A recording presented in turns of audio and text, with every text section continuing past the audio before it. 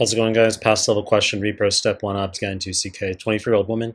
Menses occur at irregular 21 to 45 day intervals. BMI 29. Physical exam shows mild acne on the face and shoulders. So we clearly have a diagnosis of polycystic ovarian syndrome here. Question wants to know what's most likely to be seen as patients. So before we dive into the answers, you need to know the mechanism is high BMI female means insulin resistance, which causes abnormal GnRH pulsation, leads to a high LH to FSH ratio. It's an up arrow for LH, it's a down arrow for FSH. Some students think they're both high, it's just the ratios increase. It's wrong. It's actually a down arrow for FSH. LH normally acts in the theca interna cells of the ovaries to make androgens. So if LH is high, that's why we get hirsutism. FSH is going to stimulate follicles. So if FSH is low, poor follicular development. Graafian follicle won't rupture. It's retained as a cyst. Occurs over multiple cycles. We get polycystic appearance of the ovaries. So let's just hop through the answers. Choice A, decreased luteinizing hormone. Wrong fucking answer. As I just said, LH is high in PCOS. Choice B, increased FSH, wrong fucking answer. As I just said, FSH is low in PCOS.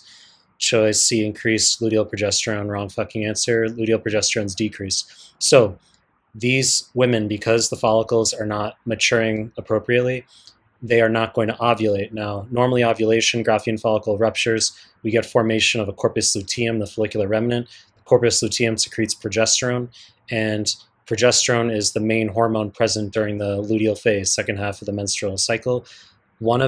So clearly progesterone is decreased. You need to know that one of the roles of progesterone, apart from maintaining the endometrial lining for pregnancy if fertilization occurs, is that it also limits growth of endometrium. So if we don't have ovulation, we get what's called unopposed estrogen, where we don't have progesterone to counterbalance the estrogen. Estrogen stimulates endometrium. Progesterone limits growth of endometrium. The result is endometrial hyperplasia, increases the risk for endometrial carcinoma later in life. Choice C, wrong fucking answer. Choice D, islet cell hypertrophy, correct answer. So insulin resistance, okay? I mean, I don't really know what to tell you. You got high BMI, it's gonna lead to increased insulin resistance at cells, and you need to know that in this setting, you're gonna have beta islet cell hypertrophy. Let's just hop through the others. The final one, theca interna cellular hypostimulation, wrong fucking answer. When students don't answer, they choose weird sounding shit.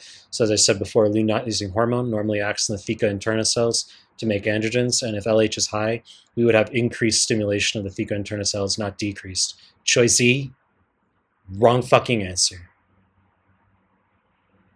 You know the deal. Once you make more content, if you like my stuff, subscribe my channel. Appreciate your time. That's it.